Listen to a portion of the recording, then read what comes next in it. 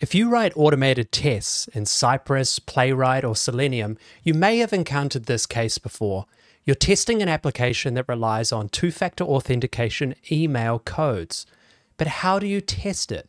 Well, using a free service like MailSlurp, we can create unlimited email addresses in our tests and use them to sign up for new accounts and receive confirmation codes. So in this video, we're going to write a test in Cypress JS to test this sign-up flow. We're going to create a new email address in MailSlurp and use it as the username. Then when we submit the form, we will wait for the confirmation code to arrive, extract out the code, and submit it again to confirm our account. Let's get started.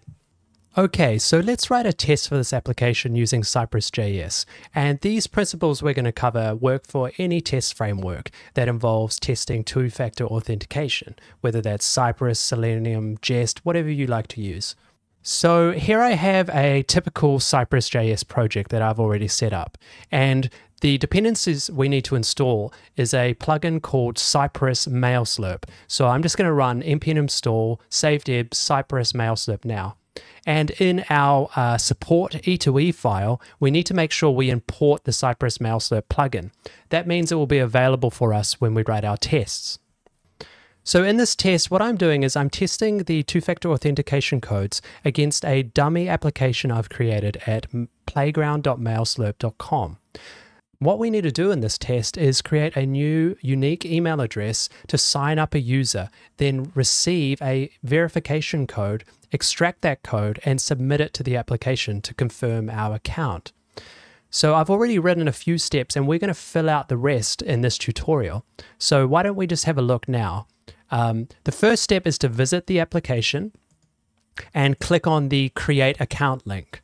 Then we're just going to wait a little while and figure out what we need to do next. So why don't we run this test? To do so, you need to add your MailSlurp API key as an environment variable. So if you go into your dashboard at app.mailslurp.com and log into your account, you can see your API key here. We're going to copy that, go back to our test, and we need to set an environment variable so that the MailSlurp plugin can load our API. So we can type Cypress MailSlurp API key like that, and then paste in our API key. Let's say OK.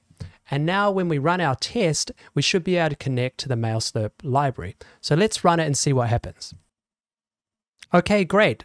The application has loaded and we can see that Cypress is just waiting now. So the first step is we need to generate a new email address for this username field and then use a dummy password and create a new account. So where I had this wait line, what we're going to do is we're going to delete that and we're going to access the MailSlurp plugin.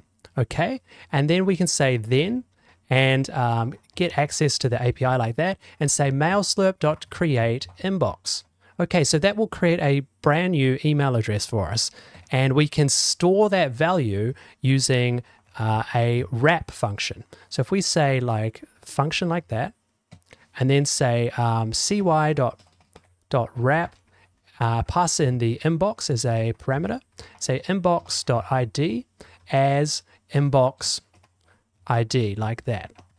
And we'll do the same for the email address like that and say email address. Okay, so this cy wrap function means we can access these values later in the test using this. So we can say inbox ID on the this object. The only thing to know is we must use a function and not an arrow function due to the lexical scope of this. So for the next step of the test, we want to use that email address to sign up as a user. And I've got here a line saying get the email form and type in the email address. Then type in a test password and click Create Account. After this, let's just add a wait and we'll run the test and see how far it gets. Okay, Cypress is loading the application and we can see that it is typing a new email address into the form and it clicked submit. So now we're on this confirm sign up page. And what we need to do is extract the email verification code and enter it into this confirmation code field. Okay, so back in my test, if we say cy then, and we are going to put in a function here so we can access the ID. And we want to say cy.mailslurp, then say mailslurp and say mailslurp.wait for latest email. It's that easy. So this is a function that takes in a inbox ID, a wait time. So we're going to wait up to 2 minutes, and then a Boolean for whether we want unread emails only. Amazing. Okay. And then after that, we can say access the email. So we'll be past the email object. And in here, we can make an assertion about the email value. So let's just say we expect the email body to equal, and we'll just put in a test value so we can find out what's actually in the email body. Okay, the test is running, and we can see a new email address is being created and submitted to the form. And we are waiting for the email to arrive. And great, okay, our test has failed, which is what we wanted. And we can see here the text in the email body. So your demo verification code is 017717. Okay, great. So how could we extract that number and insert it into our confirmation code field? Well, I'll show you now. So one method would be using a regex. Okay, so what we can do is say const code equals, and then define a regex to match that value. So we can see that it says code is, and then 6 numbers. So how would we match that? We can say code is, and then put a capture group. We'll say numbers, and we want 6 of them. And we put that in parentheses like this. And then we can say exec and pass in the email body. Okay. And we can make an assertion now on the code. The captured group will be at the first, at index 1. So the exec function returns an array. The first element at index 0 will be the full string, and the element at index 1 will be our capture group if it exists. So let's just say we expect code 1 and put that there, code 1 to equal 123. So we're going to put in a fake number and then run our test to see what we actually extract. You can see the application is loading. It's signing up with a new email address and password. And now it's waiting for the email to arrive. And our test failed, but that is what we wanted. So we can see it has matched a confirmation code here. And we can use that confirmation code now to complete the sign up process. So we want to save this value. So we can use wrap and say code 1. So we're going to save that value and as code like that. So that means in the next stages, we can access this value and enter it into our confirmation field. Okay, so now that we have extracted a code, the next step is to use that code to confirm the account. So I've already written that in my test. What I have here is a selector for the code form input, and then I'm clicking the confirm sign up button.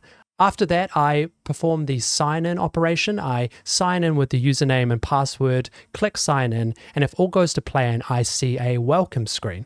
So let's run our test and see what happens. Okay, the application is loading. We can see a brand new email address and password are being used, and the test is waiting for the confirmation code. You saw it there, it was entered, and the account is signing in again, and our test passes. So we just tested two-factor authentication using email verification codes in Cypress JS. It was that easy. We created brand new email addresses for each test run and used them to receive a verification code. We then used a simple regex to extract that code and enter it into the confirmation field. This method is really useful when you're testing applications end-to-end. User sign-up, email verification, lost password reset, these are all really critical parts of an application, and it's a great idea to test them. MailSlurp is a free API service that you can use in all your tests today. Test two-factor authentication with real emails and prevent any nasty bugs getting to production. I hope you liked that tutorial. Check out our other videos and give us a like and subscribe. Thanks a lot. Bye.